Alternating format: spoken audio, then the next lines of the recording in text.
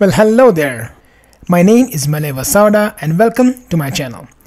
In today's video, we will take a look at installing the Power Automate desktop application into machine. Now, if you're having Windows 11 like me, you would have the Power Automate desktop built in. I would highly recommend you to first uninstall the Power Automate desktop that comes along with Windows 11, and then let's freshly install that. So first, let's uninstall the Power Automate desktop. If you search for it, you will get the Power Automate. Click on uninstall. It will go to apps. Let me search for that app.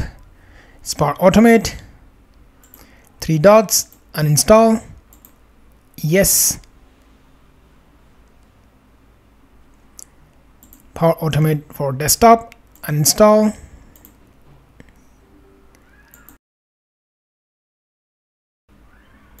Click on uninstall. Alright, so we have successfully uninstalled the Power Automate desktop.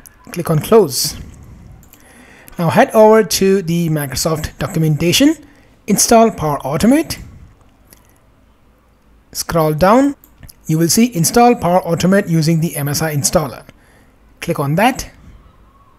It will start downloading. Let's wait for download to complete. So it is completed, 312 MB. Let's go ahead and run as an administrator and let's start installing. Now see, it includes the Power Automate and the machine runtime apps. Click on next.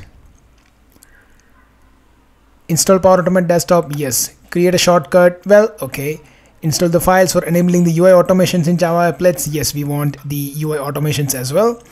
Enable the picture-in-picture mode to run the attended desktop flow in the background. Yes, that's a good feature. We'll go with that as well.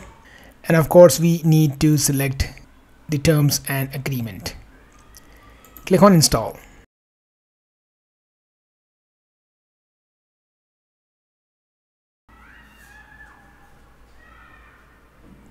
And we're good to go. We have successfully installed the Power Automate desktop. Now you see the first instruction, enable the extensions.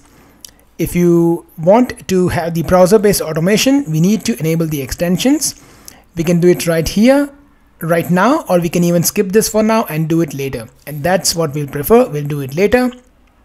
And let's go ahead and launch the app. All right, so Power Automate desktop is launching, getting things ready. And of course, I have to sign in. Let me sign in with the credentials.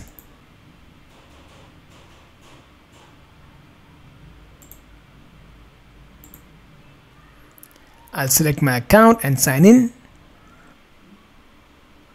Alright, so we are in the Power Automate desktop. You can see home, my flows, shared with me, and so on.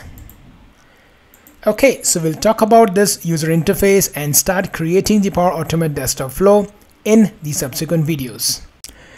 I thank you so much for watching the video.